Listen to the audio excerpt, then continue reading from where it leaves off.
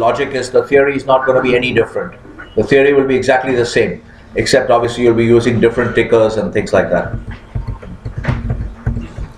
Okay, here let me try and okay, let's try and launch this. So once again, I'm showing you I'll be showing you the demonstration with respect to the crude oil options, because that is what is trading right now. Okay, or we could try gold options. Maybe this is a little bit better. Let's try gold options. So I right click on that, go to trading tools. There are other ways to do this. You can just look at the videos and do them. Look at the educational videos regarding the TWS.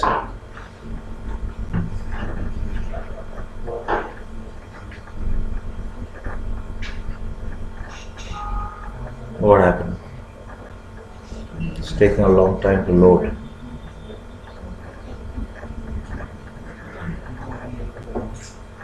Okay, so everyone is familiar with this view by now. You have the chain view. You saw what I did. I went to, because obviously now if I do SPY or Tesla or something, because US equity markets are not open, so I will not get live prices. But the gold, just GCs for gold futures, they're traded on the this used to be COMEX Gold. Now they've merged it into NYMEX. All of this is part of the CME group, which is one of the largest futures and option exchanges in the world.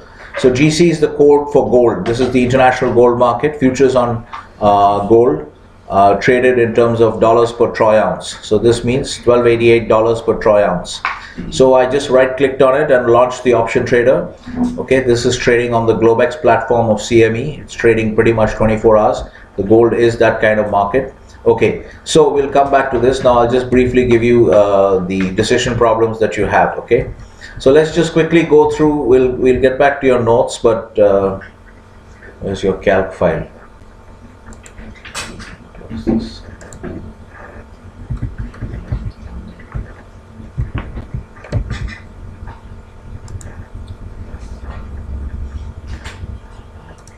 Okay, so I've given you this framework once again. So if you remember that these are some of the I've given you this framework here. Okay, which is the eyewall versus the bullish versus the underlying asset views. Okay, let's just try to form. I'll just write it down briefly here. Okay, you quickly go through the decision problems. Okay, so when we are looking at option trading. So you have, let's list out the specific decision problems for option trading. I'll just try to do it here. It's not going to be pretty, but we'll do it here so that I can get it all in one view. Okay, so the first decision problem when you're trading options, the first decision problem is asset class, okay, which is common to the other problems. All right, you have asset class, and then you have market, and the instrument is obviously decided because it's option trading. So it is options is the instrument. Okay, so you're trading in options, so you can focus first you look at asset class. So these are specific to option trading. We are going to just recap it once again. So now I'm redoing the whole list, option trading, decision problems. Okay, let me make this a little bit smaller so that I can fit everything into one. Are you guys following what I'm doing here? Okay, we are once again trying to look at the decision problems in option trading. And so the first one is, well, let's go over here. Okay, so the first one obviously is, let's say, asset class. Whose phone is ringing? No. When you put the phones here, I presume you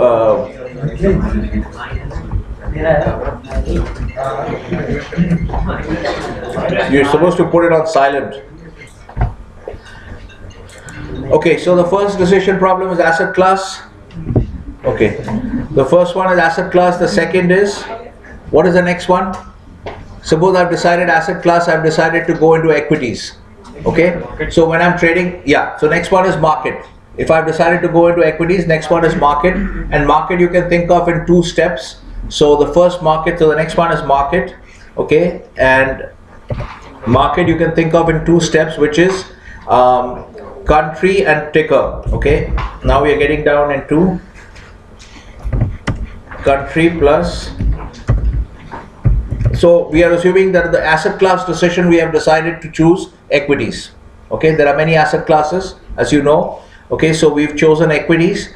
And then the next decision is market, which is basically split into country plus ticker, okay, which you could just, I'm just making it very clear here, but otherwise if you just choose the ticker, depending on the ticker, it will automatically imply the country. So for instance, what I mean by country and ticker is, you can have certain stocks are traded in multiple countries, okay. So the Infosys, for instance, if you are trading Infosys, you could trade the stock listed in India, okay, or you could also trade the ADR listed in the US. All right, so that's why I'm just trying to be a little bit more systematic and say that, okay, market can be actually split up into country, and you decide which country you're going to trade in, and then the ticker, okay. But if you just specify the ticker, it will automatically imply the country, because for instance, if you write Oracle here in the ticker, if you write Oracle, this will automatically imply that it is in the US, okay. So you can see here, this is, yeah. It is in the US, so Oracle is not going to be, even if they have a listing on the London Stock Exchange, that will not have the ticker ORCL. It will have some other ticker. So what happened here? Okay, this is too big actually. The view is too big.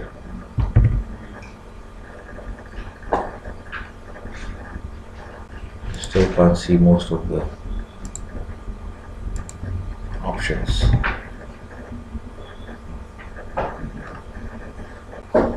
Going to cause problems if it's so. Okay, here.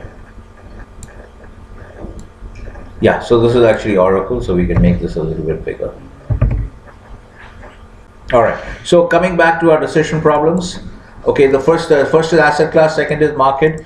Instrument is not a decision problem in option trading because you have already chosen options as the instrument. Are you following? Yes, sir. Okay, instrument is not a decision problem because it's already been chosen. Okay, so then asset class, market, instrument. Then the next question obviously is to buy or to sell. Okay, now to buy or to sell, if you we'll go with this framework because it fits with the general framework. Buy or sell, fine, you take a decision on buy or sell. And how will you decide that? Okay, let's put a little thing here that it is based on eyeball. Okay, so we'll go back to the framework now. Then obviously this is not looking good. Let me just move this. It is making the framework very ugly. All right, let's put that down here and let's go back to the framework. Okay, so understand one thing, eyeball. Let's look at any of the eyeball charts.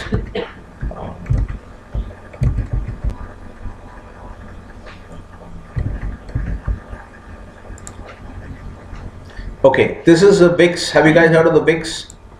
In India also we have a VIX.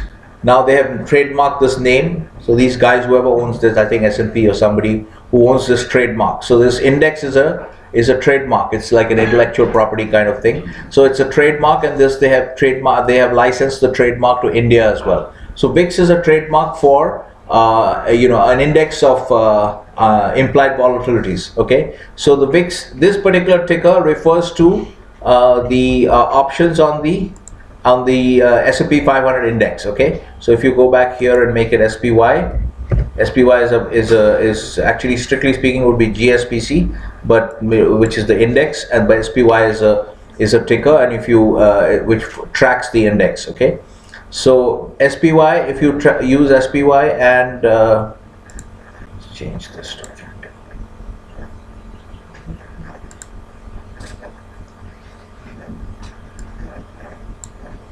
all right, so you follow this. SPY is just 1/10 of the S&P 500 index. It is a ETF that tracks the index. This is one of your tickers. Are you guys following? Yes, sir. Okay, it's one of your tickers. How is it related to the S&P 500 index? You'll see it's 1/10 of the index, the value of the index. Okay, so it is safe to use the SPY to track the S&P 500 index.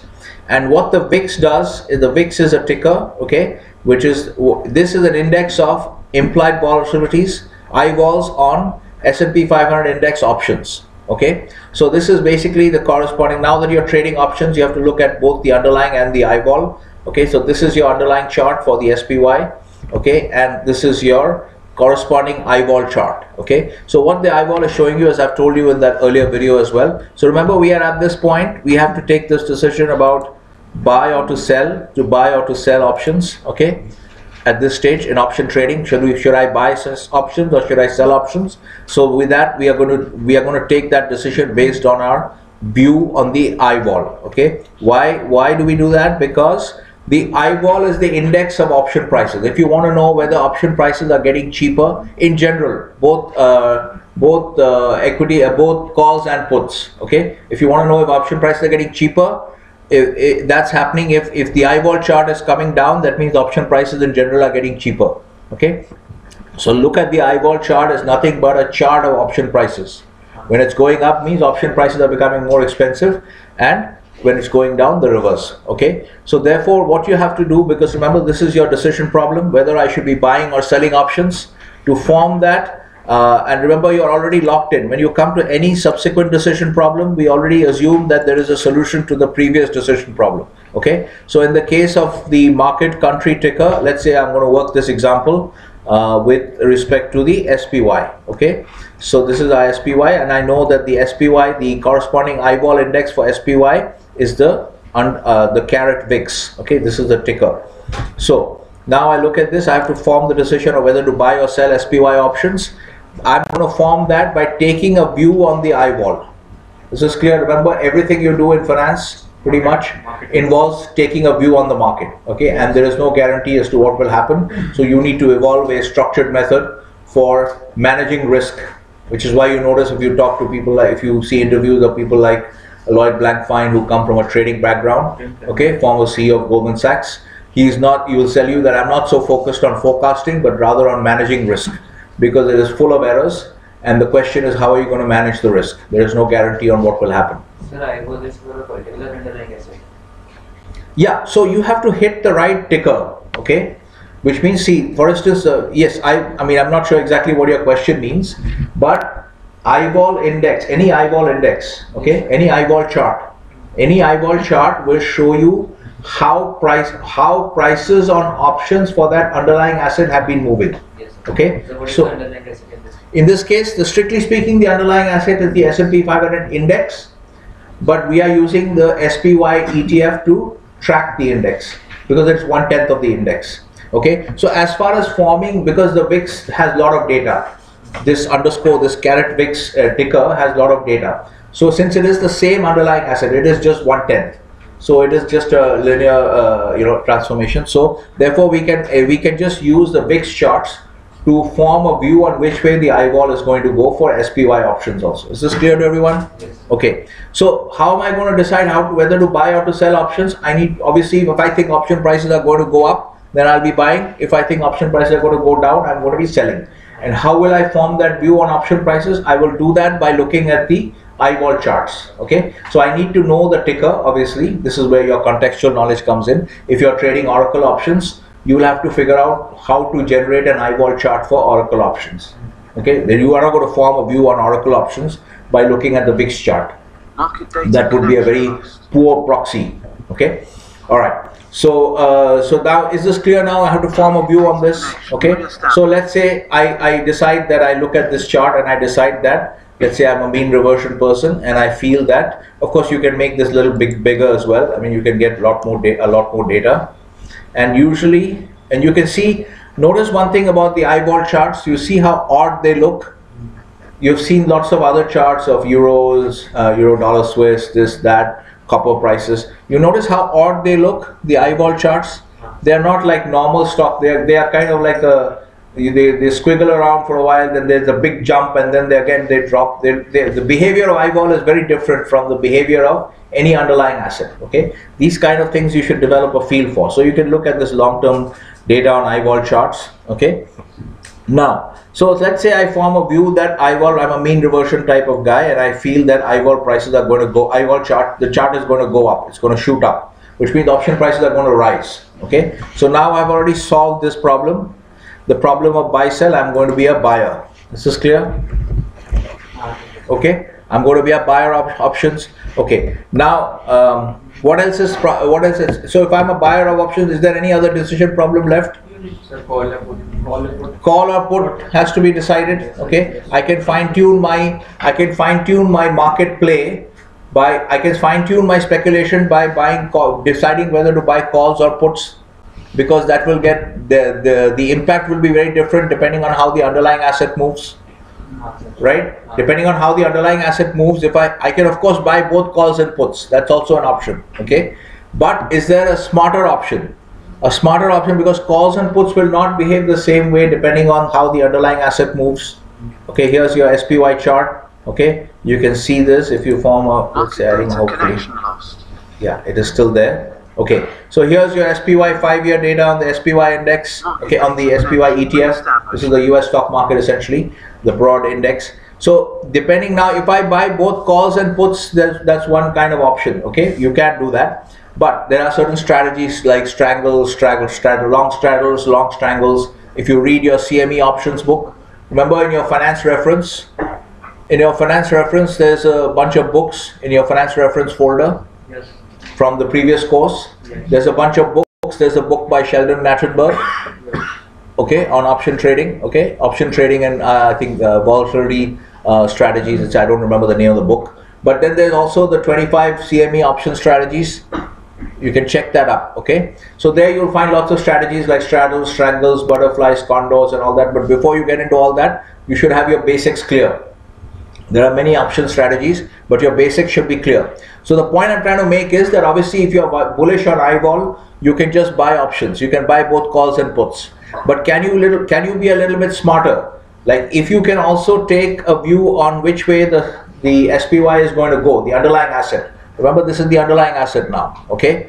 If you can also take a view on which way the market is going to go here, suppose the market is just going to keep shooting up, okay? In that case, would you have been, what will happen to your puts if you buy puts and then the market shoots up? So decrease. The puts will lose value, right? Put is a right to sell. Everyone is not clear even about this. Just make sure at least you understand this part.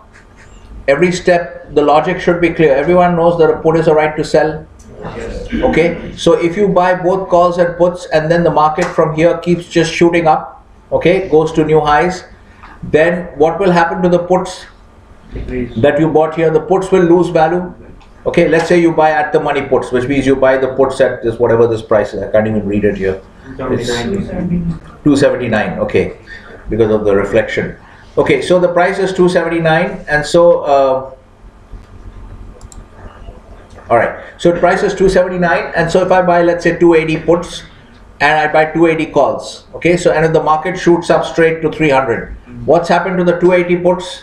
They are pretty much worthless now because I have the right. What's the point of selling at 280? What's the point of owning the right to sell at 280 when the market is at 300, right? So the puts have lost value. So the point is that there is some benefit. So Lakshay will lose marks. We'll deduct the marks later on. Okay. So just make a note of his name. Okay. So clearly the point I'm getting at is that once you've formed a view on the eyeball, your next step, whether to buy calls or puts, there is some value addition possible. If you can call the underlying market correctly, then you could decide, in this case, let's say my view is bullish and it turns out to be actually correct. Then if I buy only calls, then I'll make more money than buying the calls and puts because I'm not losing money on the puts. Is this clear? Okay. So therefore, yes. What happened? Okay. So buy sell options, that decision problem is solved by looking at the eyeball, forming a view on the eyeball. Okay. And then the question is, the next decision problem is call or put. Okay, is this clear? This is formed. This decision problem is solved by taking a view on the. All this is written in your notes in detail in English. Okay, so proper English sentences. So I'm not writing all that stuff here. I just want to put in all the problems in one view. Okay, quickly and summarize them and give you the structure from head to toe in one sitting, so that you're clear about this. So once you understand this, then you should never forget it in your life. You should just logically be able to go stepwise and create the structure. Okay. Okay. So call put. Yes. Buy and sell decision problem should also be dependent on underlying asset instead of implied volatility. No, I didn't get the first part of your question. Sir, buy and sell decision should also be based on underlying asset rather than the implied volatility. No, that's what you have to understand. No, because we are. What was the instrument? Okay, instrument we have not written as a decision problem because we are already in the trading options box. We have decided to trade options. So therefore the instrument is already chosen. We are not trading swaps or futures or forwards, right? So that's why I didn't write instrument as a decision problem. Okay, when you write the generic problems on a blank slate, then you put that instrument also as a decision problem because you need to decide whether to trade spot or forwards or futures or options or swaps. Okay, here that decision problem doesn't exist because you're already in the option trading frame box. Is this clear? Now the decision, you'll see why. The decision to buy or to sell options is based purely on the view on IVOL. Okay, because we have a separate decision on the question of whether to buy or sell, whatever you decided here. Let's say I've decided, I'm just making an assumption that on this decision problem, I have solved it by deciding to buy. Okay, so therefore I come to the next step, which is to buy calls or to buy puts. Now this decision problem is solved by taking a view on the underlying. Just like the previous one is solved by taking a view on the IVOL, here again I have to go and take a view on the underlying. Okay? But it is not necessary that the index should be directly correlated to the underlying asset. So Which index are you talking about? Sir, VIX, volatility index, should be directly correlated to the underlying asset. Yeah, that's okay. That's no. You're saying, what he's saying is that the IVOL index of the underlying. Okay, IVOL index of options on the underlying here, which is the VIX, and the underlying we are going to take it as the SPY. Okay, so the VIX is not going to be correlated to the SPY. There is some correlation, but we are not going to rely on that. Okay, we're not going to take it as a kind of a law of physics that will always hold. But generally, we will say that we don't necessarily expect some correlation. Okay, what you should know also as a matter of context, this is also in your notes. Okay, as a general principle, broadly speaking, what we expect is when the stock market declines. Okay, when the stock market declines, what do we expect in terms of the movement of the IVOL? It is generally expected to go up. Okay, if we look at 6-month charts and see, you may be able to see that this relationship. If we look at 6-month charts, this is a broad. See this massive drop you had in December. When is this December? When is this? This is what date is this? I can't read the date.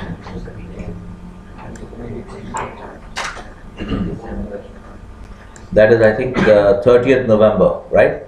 Is it? What is it? Okay, 3rd of December. This is the American style dating system. So this is 3rd of December. So, and then from 3rd of December to 24th of December, there's a big drop in the stock market. And so let's look at the movement from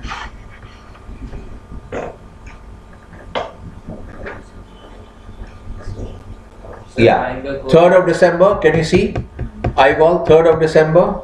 From there to 24th of December. This is, I think they have used weekly charts actually. Otherwise, why are we getting such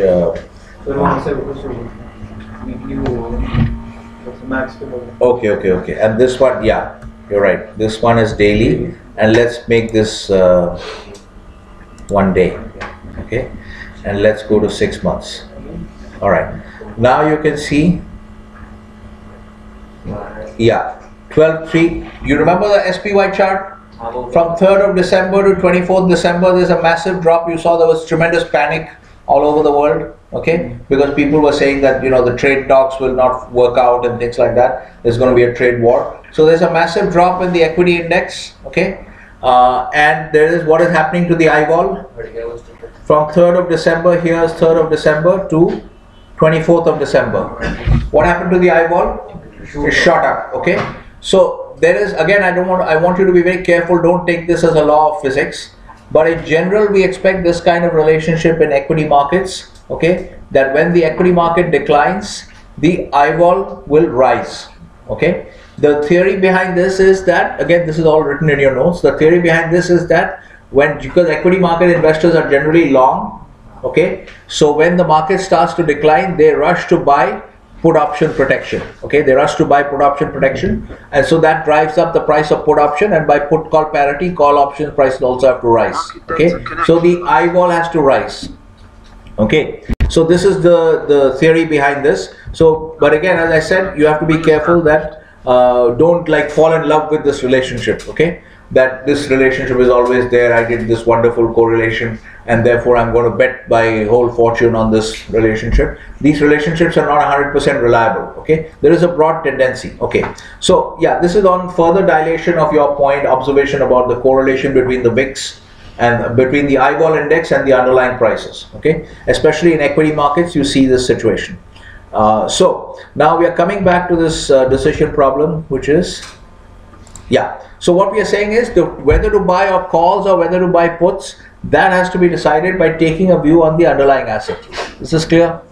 Okay. So now what I do is, obviously I form this view. This has already been explained to you in your earlier video, that I'm going to form a view on this S&P 500 on the SPY, and let's say my view is that this is going to keep on rising. Okay, let's take a 1-year view. It's going to keep on rising, and this is the all-time high, and it's going to quickly keep on rising and just very quickly clear the all-time highs. Okay, so in that case, what should I buy, calls or puts?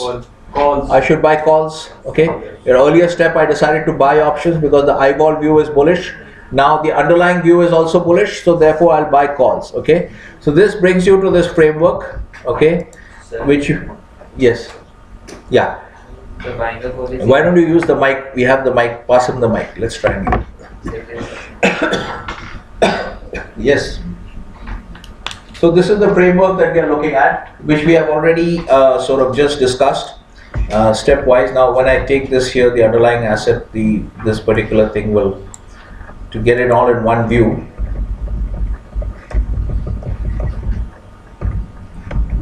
Okay, it's not working out in one view. Okay.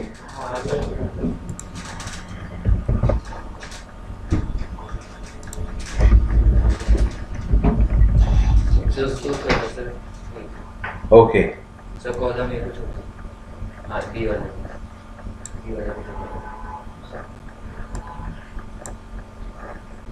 Okay, now you have it in one view. Okay, so this is just a matrix which helps you to decide. Obviously it's not very pretty, but this is meant to be that this part of the matrix is on the underlying asset. You are bullish on the underlying asset or bearish on the underlying asset, and this part of the matrix is on the eyeball. You are bullish on the eyeball or the bearish on the eyeball. Okay, so this is the matrix. Obviously could be done much better visually, but now you understand this framework. Please make sure that everybody understands this framework. Yes, Cheta, are you following? This is just a recap of what we have already decided. Okay, and it's to remember the framework. It's, I mean, to put it into this kind of framework just maybe makes it a little easier to remember or whatever it is. But you can also remember it logically. This is clear. So you have this kind of a combination. So I'm going to move on from here. Everyone is clear about this? Yes, Mittal, are you following? Okay. Yes. Yeah. Your question. Sorry. What was the question? Sir, the start sold by that person is sold by this start. The answer is, you got the answer. Yes, sir. Okay. But I have another. Sorry. I have Another question. Another question. Go ahead. Go ahead. So can you open that chart?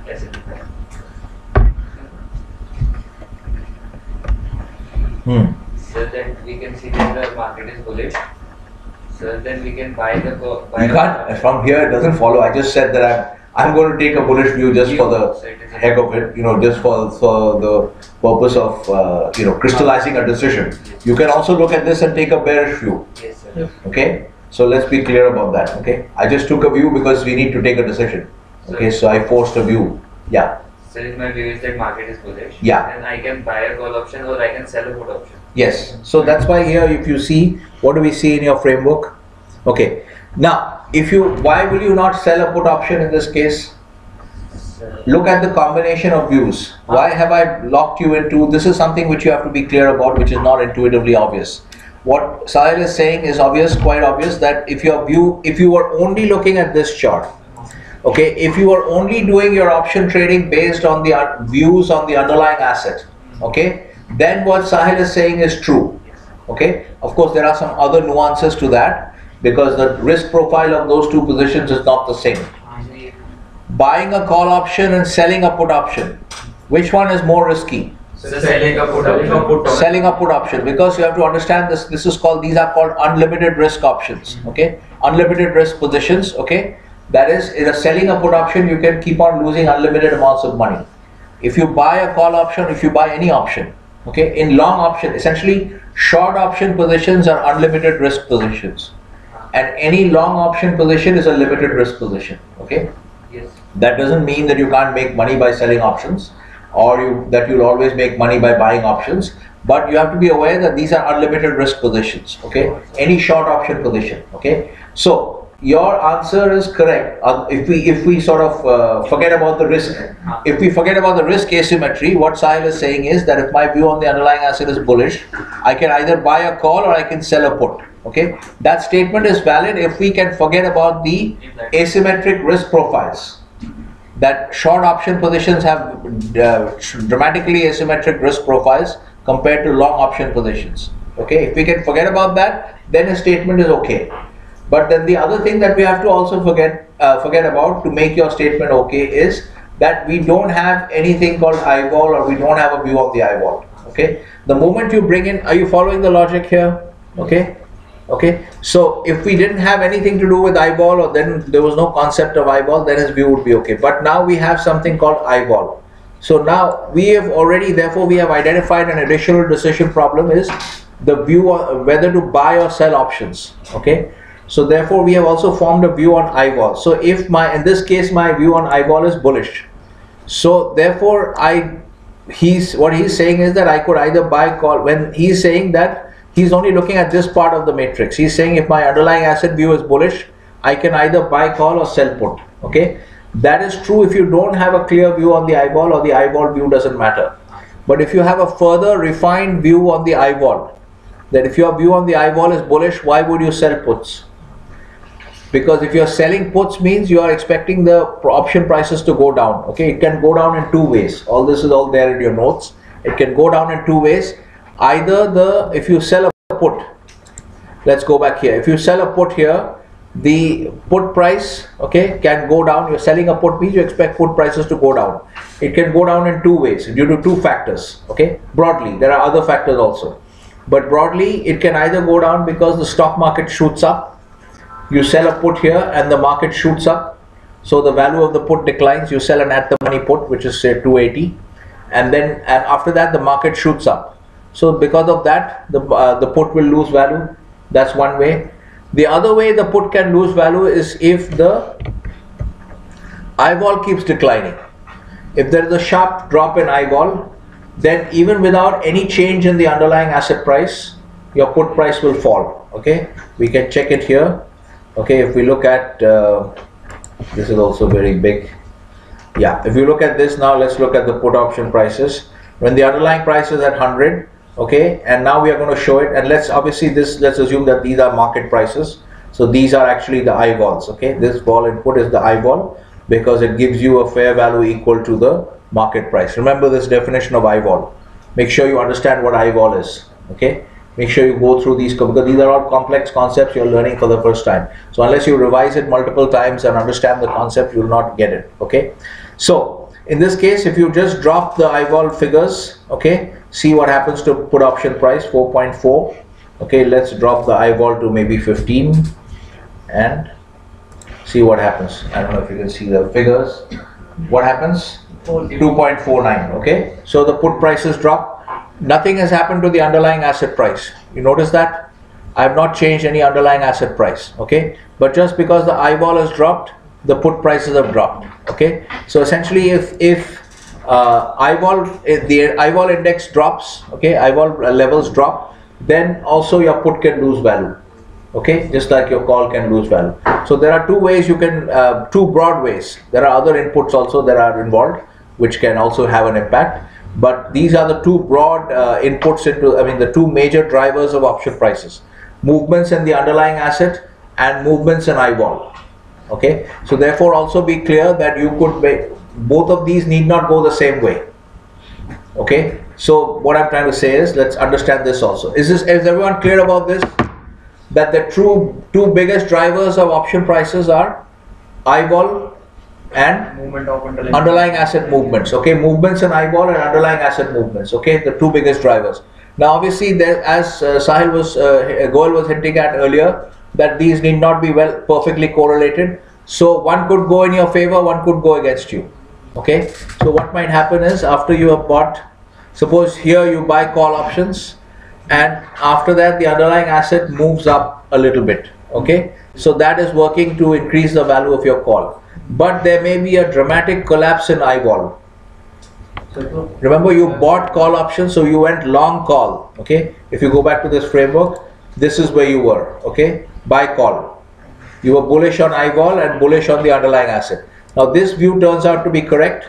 Okay, but this view turns out to be wrong. So whatever you make on this account or because of this might actually be more than offset by what you lose because of this. Is everyone clear about this? Okay, just basic logic, because you have two major drivers. Okay, so both can go in your favor, both can go against you. One can go in your favor, one is going against you magnitude wise, one can offset the other. So all kinds of things can happen. Okay, so you should be aware of these things. Okay, so are we all clear till now? Okay, so let's go back to our DPs. Asset class market. Now, call, put, underlying. Anything else we have to decide? Yes? Expiry date. Okay, so when you look at this option, now we can go to our option trader. Okay, now you can see we have in this particular, because I've chosen the wrong contract, maybe I should just get So a different is not here. Can you please explain it again? Sorry, come again? Decision problem is not here. Can you explain it again? Which one? So buy or sell. 1 minute. Let me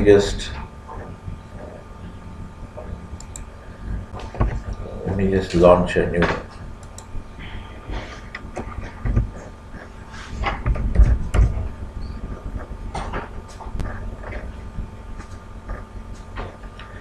So you have to choose light sweet crude oil.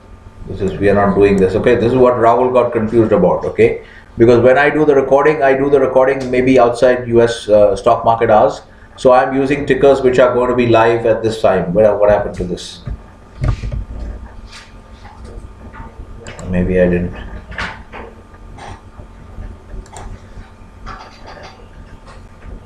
Okay, let me just do it on this one.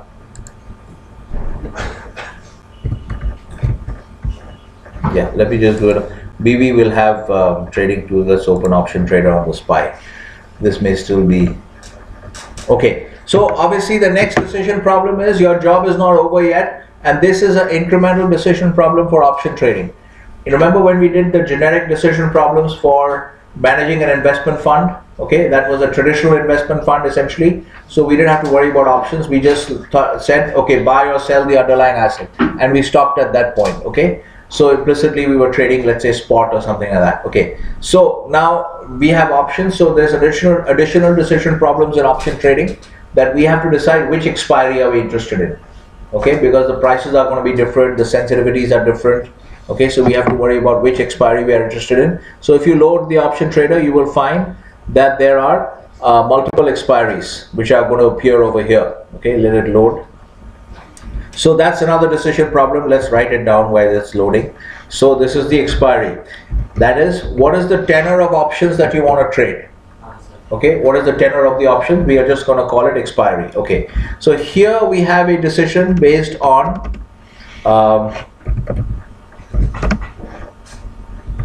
theta versus vega, broadly we are saying. Again, this is also mentioned in your notes. There's a chart as well.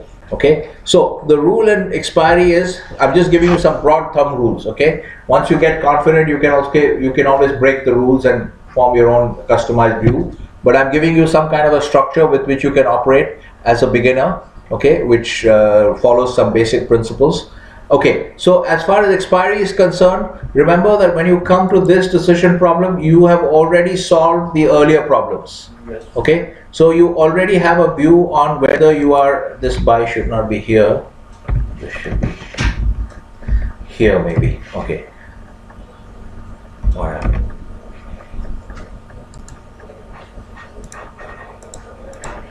just put it as buy.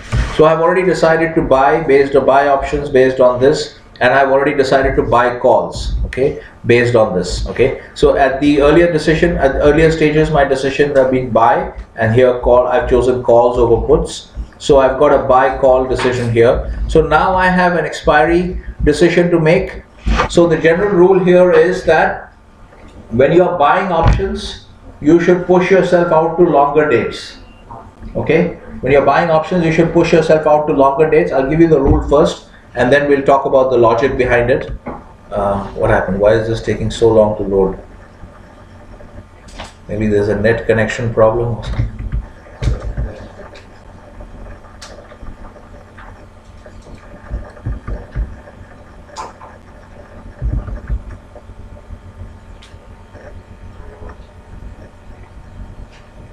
Okay, let's try something else.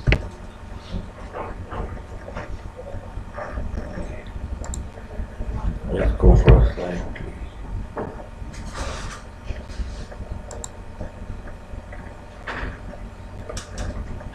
I think the PC is becoming unresponsive because my memory is chock-a-block. Okay, so we'll have to just forget about that for a while, but we can see it in other areas as well that we have. So the decision problem with respect to expiry.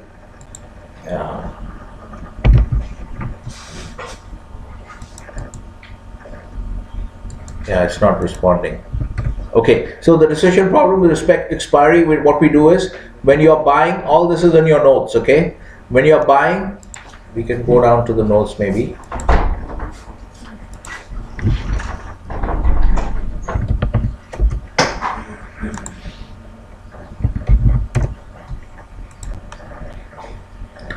Oh, now I've accidentally opened Opera as well.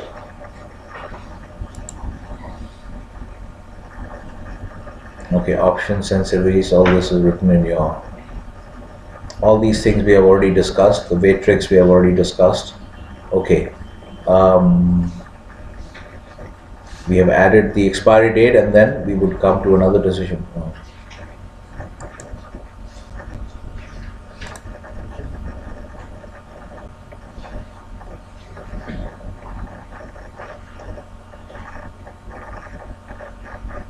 I want to just show you the chart, okay?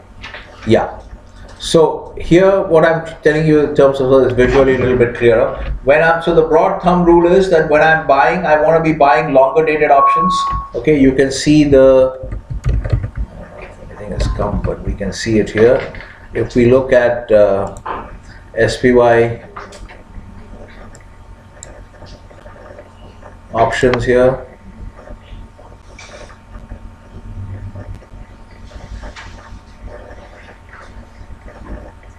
Okay, so where do we see that there are multiple expirations possible?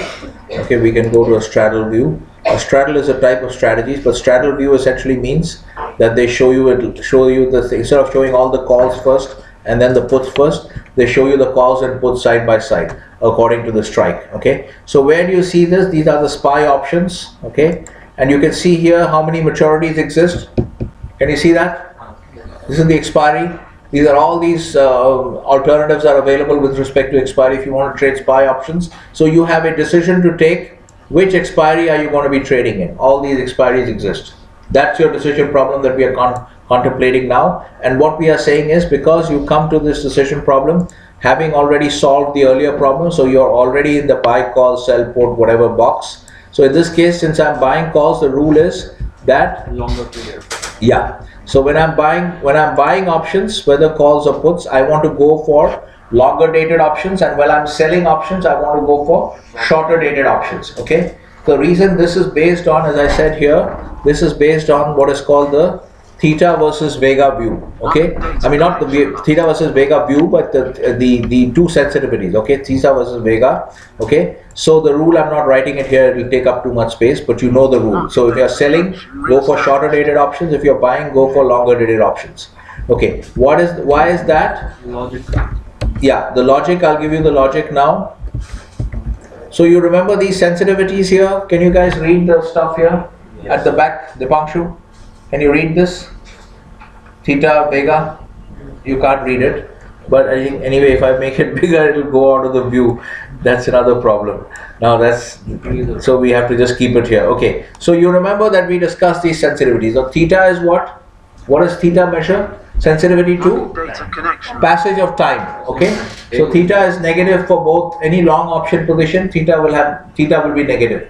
Any short option position, theta will be positive. Okay. So you can see that theta has a certain magnitude also. It has a sign here.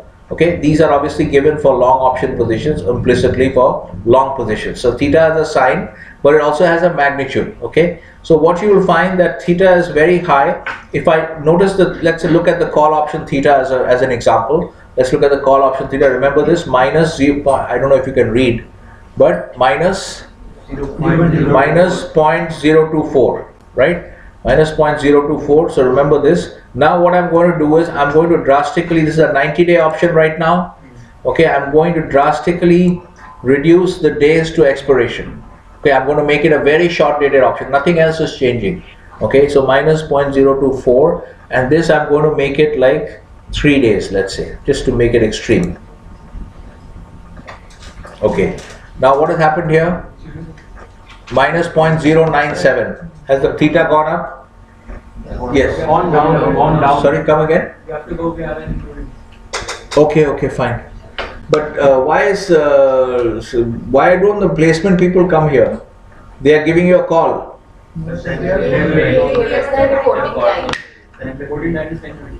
No, but they should call you, no? Shouldn't they call you? Yes. No. Let's call somebody. Why don't you call Faraz? I'll just talk to him. Actually, this should not be the way to do it. When you guys have to go for an interview, somebody from placement should come and just drag you guys out. I mean, not drag you out. But because what happens here is that I don't know who's supposed to go for the interview. Gawa, just call Faraz. I'll talk to him. Just call Faraz on your phone. Okay, guys, be quiet. Is this point clear? The theta is higher? Lower.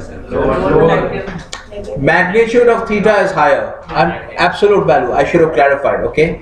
Now earlier it was losing value at the rate of 0.02 per day. Now it's going to lose value at the rate of 0.09 per day. Okay. So is this clear? Okay. So what is the principle we are trying to establish here? We are trying to establish this principle that shorter dated options have much higher theta. Okay. Which is what is the same thing that has been shown in your notes. When you go to your notes, this chart, the shorter dated, the theta, this is plotting the theta as a function of time to expiration. Okay, this is the magnitude of theta. It is always negative. Okay, and it is plotting it it's just a simple XY graph. Okay, so it is plotting this, and this is because theta is always negative. It is for a long option position. Okay, so theta will have, when it comes to shorter dated options, the theta becomes dramatically negative, in the sense the magnitude of theta is very high. Absolute value of theta becomes very high. So therefore, because remember, my decision is, what was my decision? My decision was to buy call. Okay, so now I want to be buying longer dated options, because what will happen to remember when you have a call option, what happened? You didn't get him.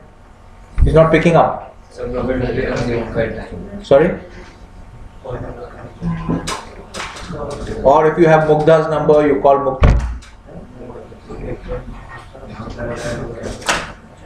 Okay, so they should have actually organized it in this manner, because it should not be done like this through the... okay, guys, please pay attention. Don't use this as an excuse to lose your focus. Is this clear what we have established? These are all complicated points. You need to be careful about what we are discussing. Sorry? Yeah, so if you have, these are for long option positions. The theta, negative theta, is for long option positions. Is he there? Yes. Hello, Faraz. Faraz. Hi. I'm in a class. Do you need some? Okay, so is this clear? Now we have established that when you have a long option position, if it's a short dated option, it will have very high theta.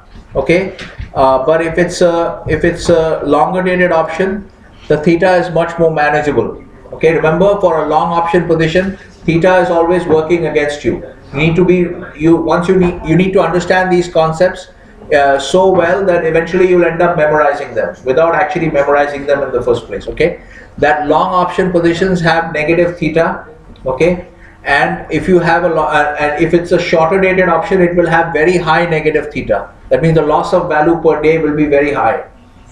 That's why when you buy options, when you're going to be buying options, calls or puts, your strategy is to focus on longer expiry dates, where the theta damage is not going to be that much. Is this clear? Yes. This is clear to everyone? Okay. Another thing, all this is in the notes. What does the negative sign denote?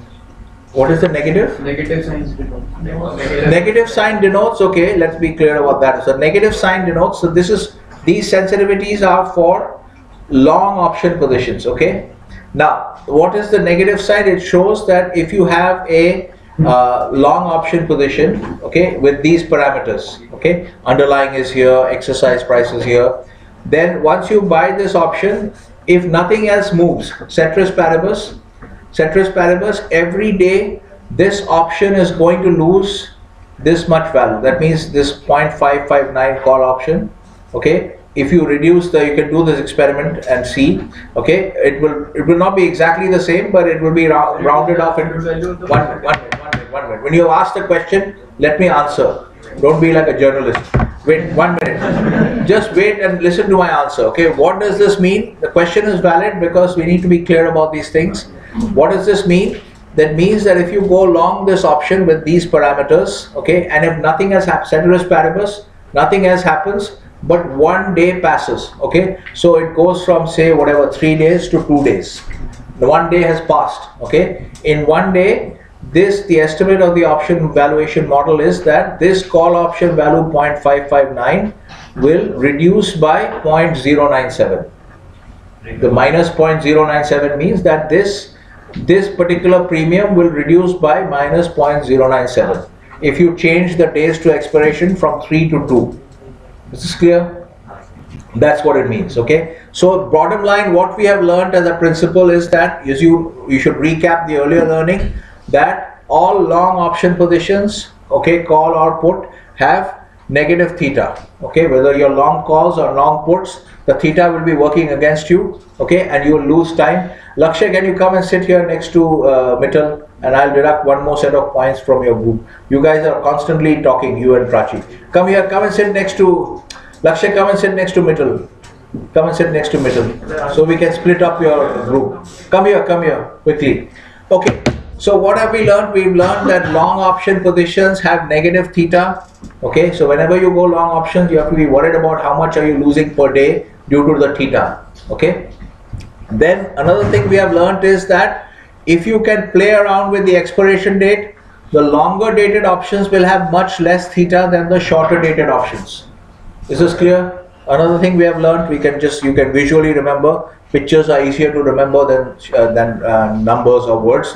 You remember this picture, that theta is a function of time to expiration. Shorter dated options have very high theta. Longer dated options have much less theta, okay? So therefore, when you are buying options, your strategy is to buy options. That is what you have decided based on the other earlier decision problems. Here in this example, my decision was to buy a call. So therefore, when it comes to the decision as to the expiry date, I will choose a longer dated option. Now, what is longer dated? Should it be 6 months? Should it be 9 months, 7 months, 8 months? That is not exact, okay? Obviously, the further out you go, the less theta that you'll have, but there's a point at which your extra premium versus the saving on theta, you have to balance that trade-off.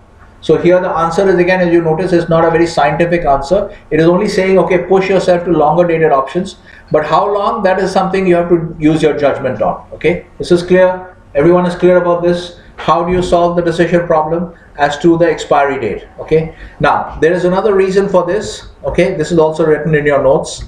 So maybe we can even look at the notes. So what if we are selling an option and expiration date should be nearer? I'm coming to that. First, let's get clear about the longer dated options, okay? Another thing is, the longer dated, another reason for this decision, okay? The decision is clearly that if you are going to be buying options, you make sure you buy longer dated options, not very short dated options, like not below 15 days or so. 15 days, below 15 days becomes really short dated, okay? So, but further out you go, the better it is in general, but then you have to see what is the incremental benefit. Okay. The other reason is that longer dated options also have higher vega. What is vega?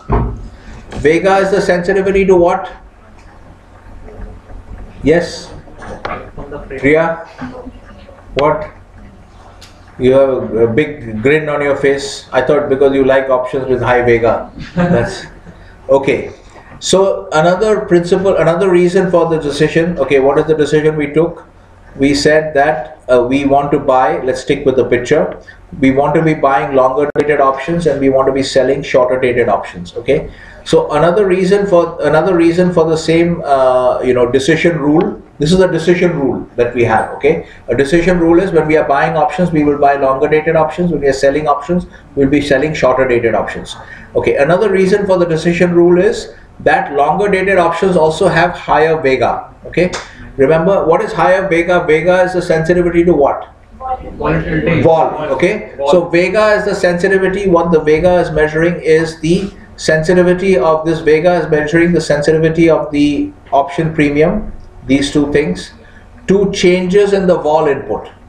Okay, the changes in the vol input, changes in I vol. We'll call it changes in I vol because these are going to be market prices. Okay, so essentially that's what vega is measuring. So then remember, why are we saying, when let's take one part of the decision, okay, the one part of the decision rule, the buying options part. We are saying that you want to be buying longer dated options, one, because they have lesser theta, and the second reason we are giving is because they have higher vega. Okay, so remember, why am I buying options? What is my view on I vol if I'm buying options?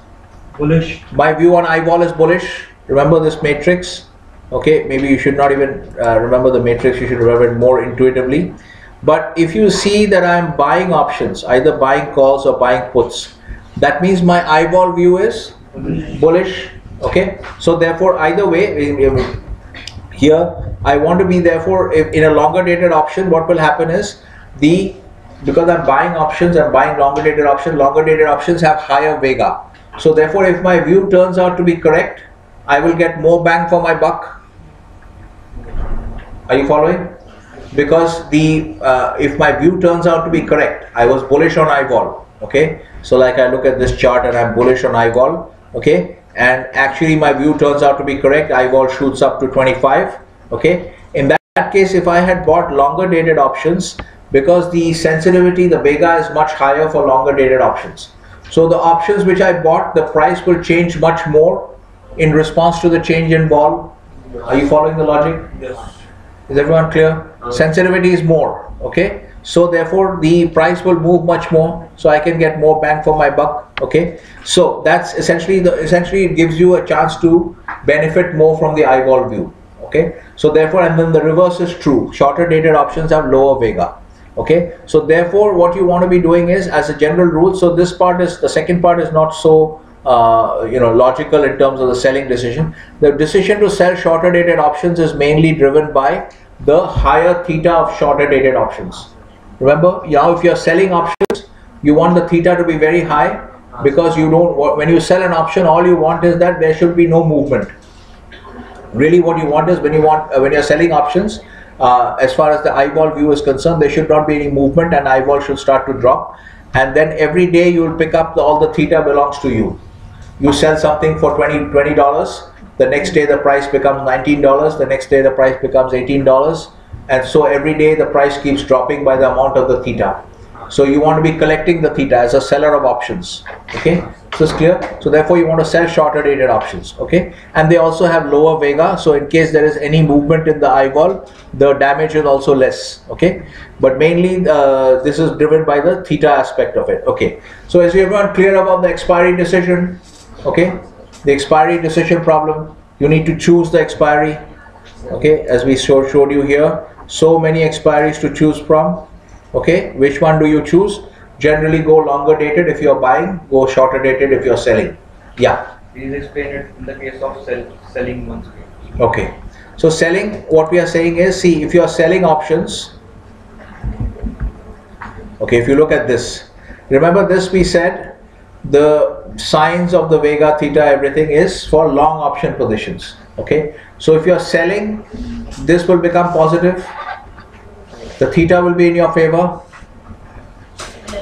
The theta is negative for long option positions. If you buy a call or you buy a put, every day the theta will work against you. We've written this earlier in the note somewhere, that long option positions have negative theta and short option positions have positive theta, which means they benefit from the theta. So short option position obviously will be the opposite. In a long option position, if you go long options and every day the theta works against you, that means that in a short option position, that should be the reverse. The theta should work in your favor. Is this clear?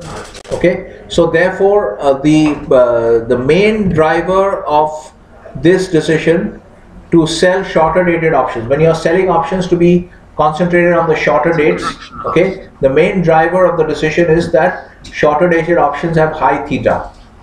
Okay, they also have less vega than longer dated options. Okay, so if you have any dramatic movement in eyeball, the corresponding change in the option price will also be limited. Okay, so if the eyeball goes against you, then the damage will be less. Okay, but the more important reason to be selling shorter dated options is because they have high theta.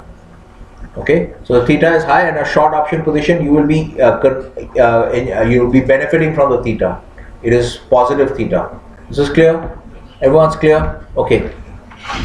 So we solved one more decision problem. So you can see that there is a structured approach to solving the decision. It's not just something randomly you decide buy here, sell there. There is a structured logic as to how you come to the decision. Is this clear so far? Okay. Any more decision problem left? In option trading, any more decision problem? Sir, at the money. Yes, at the money what?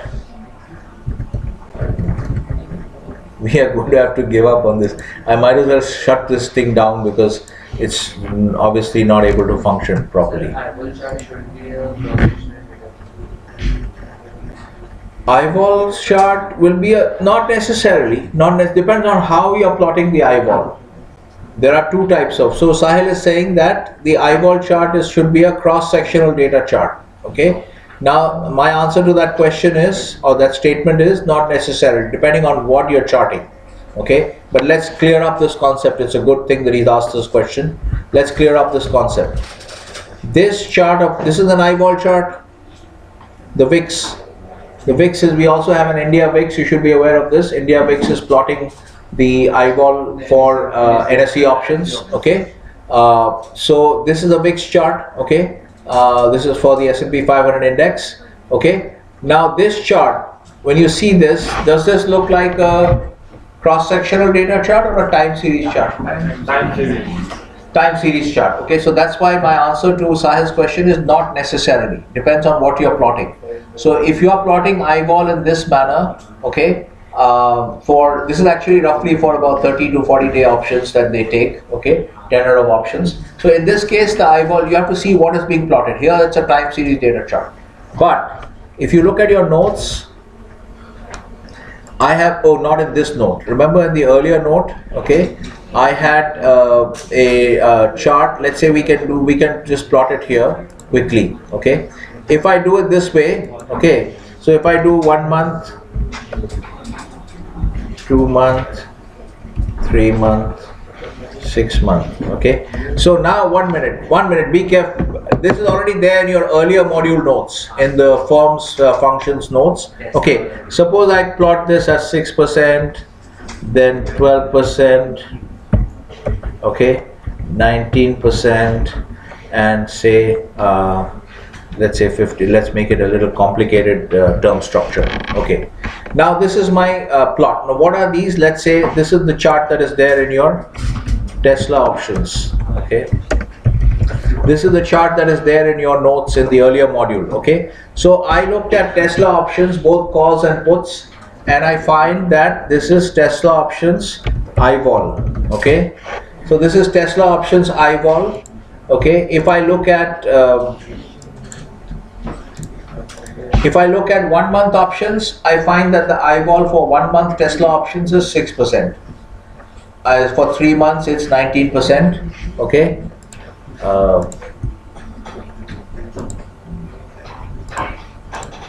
All right, okay.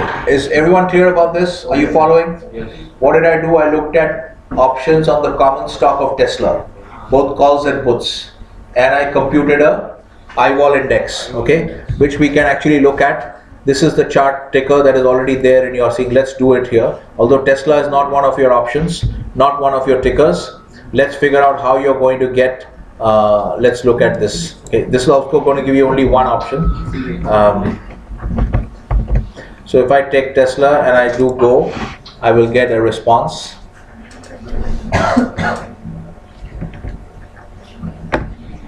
Okay, can you see it's giving me a response, okay, in terms of IVOL charts, and this is again the time series data chart, so it's not a good example. This is a time series data chart, but the point is I can actually get I can look at 1 month Tesla options, because remember options you have multiple expiries. Yeah. So I look at 1 month Tesla options, I find the IVOL is 6%, okay, which means that I need to enter 6% in the OVM to get fair value equal to the market price. Okay, be clear about IVOL as well. So 1 month options is this, 12 months is 2 months is this, 6 months 6 months. Now if I plot this, what kind of chart will it be? Time series or cross sectional? Cross section. Not everybody is confident. Cross section. Cross sectional data chart. Now it is a cross sectional data chart because these are at a point of time and for different maturities. One particular variable at least being plotted, multiple maturities at the same point of time. Is this clear? So this is the term structure. So this we call, remember the general expression is term structure. Okay, and so we look at so we call this a term structure of IVOLs for Tesla options. Okay, all right. Now quickly to get you through the let me just put some other. Okay, so expiry. Any other decision problem? Quickly, I need to make sure I finish this in this session itself. Any other decision problem? What are these things? You've decided, let's say you have decided that your expiry is going to be May 17th. I chose the May 17th expiration for buying options on whatever this is, SPY. Okay, I want to be buying calls on SPY and expiration is May 17th. So I've decided this also. Any other decision I have to take? Is there any other decision I have to take? Strike price. As Goel says, strike price. Obviously, because there's so many strikes, I can't be buying all the strikes. Nobody would buy all the strikes. I have to decide which strike. Okay. So this is where you get to the point where if you remember the view that because I had to close the TWS. Okay. So you have an additional decision problem which is strike. Okay. Strike is the other decision problem. Okay. So strike is again decided based on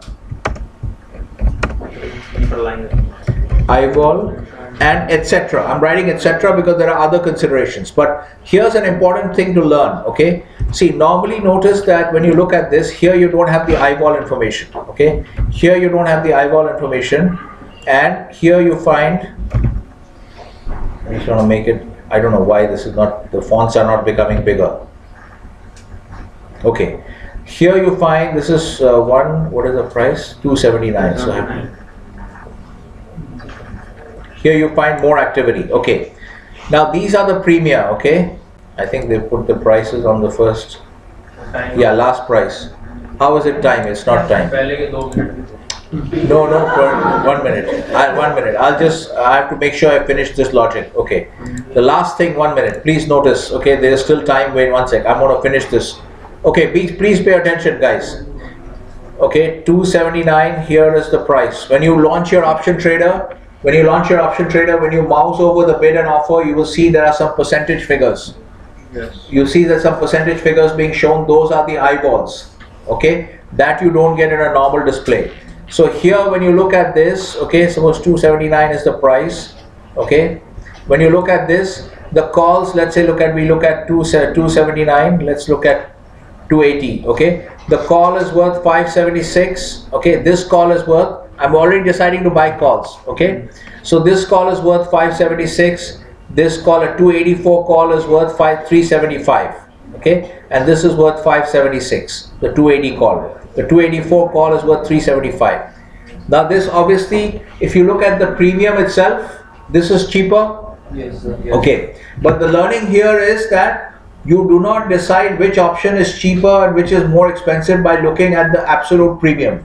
You decide that by looking at the eyeball.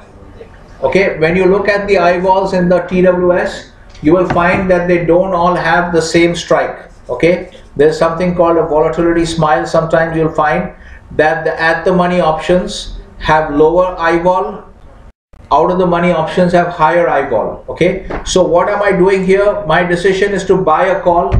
I'm a buyer of options, so I want to buy cheap options or more expensive options? Cheap options. Okay, how do I decide an option when an option is cheap? Not by looking at the absolute premium, but or this 375 is cheaper. Wow, this is great. 375 is cheaper than 576. I have to mouse over this in TWS and I have to look at the eyeball. The ones which have lower eyeball are cheaper options than the ones which have higher eyeball. This is the learning that you have here in this incremental learning, that whether or not an option is cheap or expensive, you decide that by looking at the eyeball, not at the absolute premium. Is this clear? Yes. So there are some other considerations also based on your view of the market. Okay, so okay, so is this learning clear now? Just 1 minute. I'll just make sure that everybody's clear so that you can actually move on. The strike is based on which strike to buy. I will buy, when I'm buying, I will buy strikes with lower eyeballs. When I'm selling, I'll sell strikes with higher eyeballs. But there are some other, this is not so clear cut, but this is one of the important considerations. The main learning is option cheap or expensive, not based on the premium, but based on the eyeball. Is this clear? Yes, sir. Okay, so now you have enough learning to go ahead and trade. Yes, sir. Okay, everybody has to send me the trading actual project account name and account number. Already sent. You have sent, nobody else has sent. Clear? Okay, you can go now.